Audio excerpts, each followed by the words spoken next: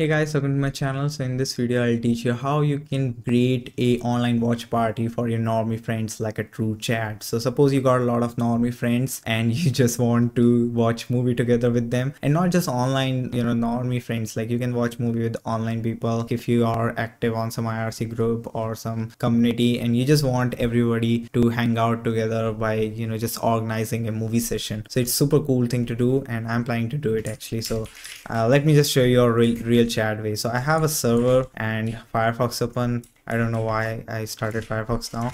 So first of all, there are a lot of programs. All right, so there are programs like SingPlay, and I showed these programs on my channel. So if you have a crush, for example, and you just want to show her some movie, so what you can do is you can just ask her to install SingPlay, and then she will install SingPlay, and then you have to provide her the file and she will get the file, and then you have to tell her how to connect with the SingPlay servers by using SingPlay. So even though it's super simple, but since I'm considering she's a normie, so you have to explain her, and when she connect to the server, only then you both can watch movie together. And sometimes it becomes tedious with normies because they don't really know how to do all these things, and this is not go-to thing. It's something you have to do before starting the session. It's good for one-to-one or maybe 3-4 people. I have watched movies with 4 people by using SingPlay, but the issue is if you want to do some mass streaming, if you want to show it to many people, and you just like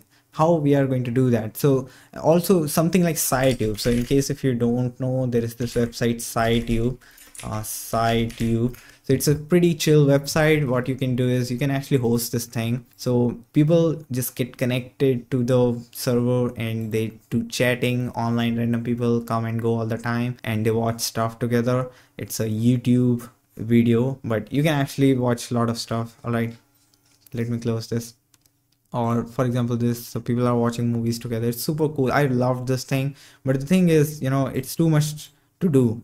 It's so much to do. You have to like set up an instance and then you have to convince. So if you have normie friends, they might don't even like it. They're like, what is this SciTube? I don't know how to use this. So yeah, that's hard part. Like you can't really convince normies like with these kind of things. Okay, so SciTube might get some trouble and then you might also get in trouble. So how we are going to do this? Well, I have a server, so let me SSH into it. So in case if you don't have a server and you might think, all right, so this is not for me, well, you can actually use services like Just Host RU to get server at just $2. I'm not promoting. It's a Russian server provider. One of my friends started using it and he told me like he's managed to host a website, he's managed to host a lot of things with it, even a VPN for himself. Even I don't have a VPN. So yeah, you can actually manage to get a server in pretty cheap. So I have my server on Vulture and I'm going to use that. So let me open my tmux, and in this server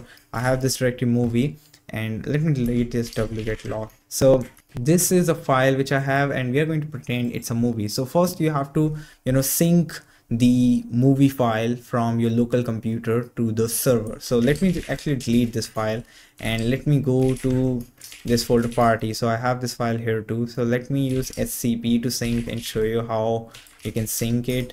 So just type the file name and then the server path foxwriter.com and movie. All right, so this is going to ask for password. So it's going to sync the movie file. So this is not a movie file actually, it's just a small video I have. And the thing is, these servers get so much bandwidth, most of the time it get wasted. All right, you don't use it completely, so it's not a big problem to do something like this. And I don't think if you are using something like Just Host RU, they don't have any restrictions. You can even do torrenting and stuff. Like I don't know about Vulture, it depends on your VPS, but I don't think if you stream one movie it's going to cause you a huge issue. It's not like you are doing some real shitty piracy or something like that. Okay, not shitty, some like a true pirate, you're distributing movie on some website. So yeah, you can even have password protection on something which I'm about to tell you. So what you can do is it's a true chat way. Okay, so there is this program Simple. So it's pretty simple. Okay, so it's a simple RTSP simple server. I used to use this a lot. So this is not a program for syncing, but if you want to watch movie with a lot of people, what you can do is, let's just go to release.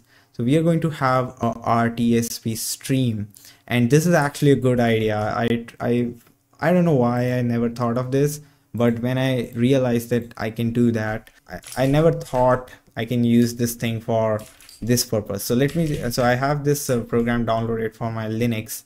All right, so it's downloaded here. So I'm going to just copy it to the server RTSP.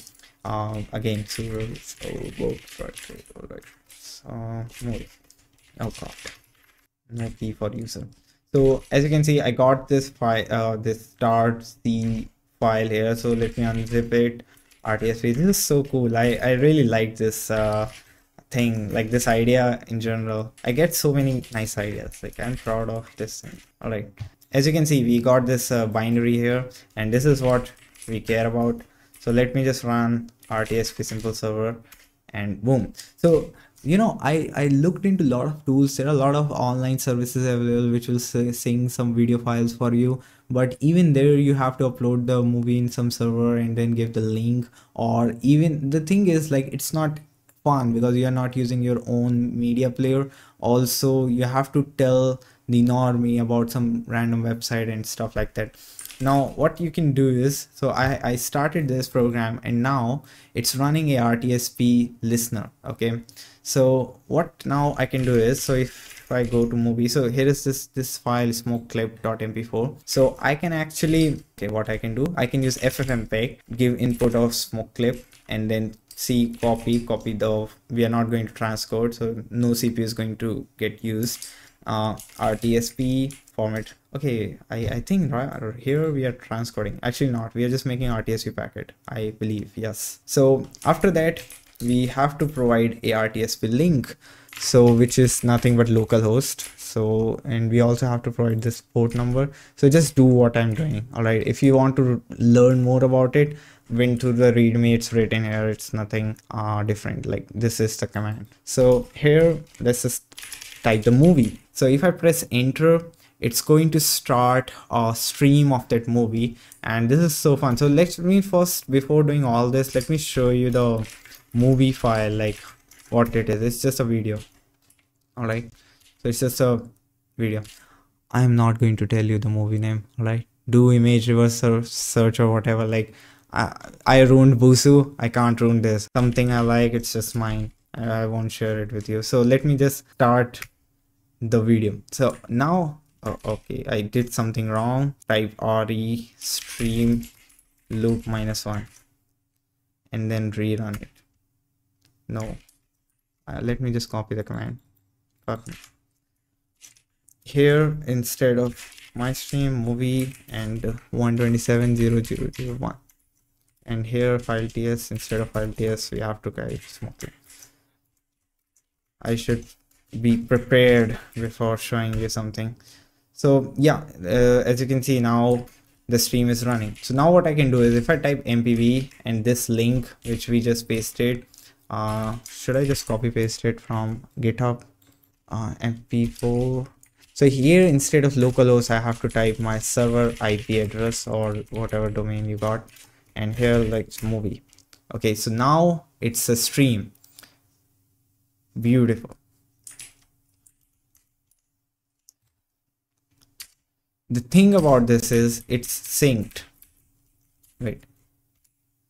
So it's completely synced, guys, and you can just give this link here to your friends, and if they use VLC, they can just run this link with VLC. You can create some desktop files which will run like some shortcut CMD bat files or something, so they can use it. And you can have some website where you can provide the timing of the movie. So if you're having some watch party with some online friends, so you can have a site where you will give the timings and the RTSP link, and you just tell them, like, at 3 p.m. at 4 Jan we are going to play this movie. If you want to watch it, just this is the link of the RTSP link, and this is the Jitsi server link, and then everybody will connect there, and people who want to watch will watch, people who want to leave, and it's fun. Like, you're not watching alone. So instead of watching alone, just run a stream, and it's super fun. All right, so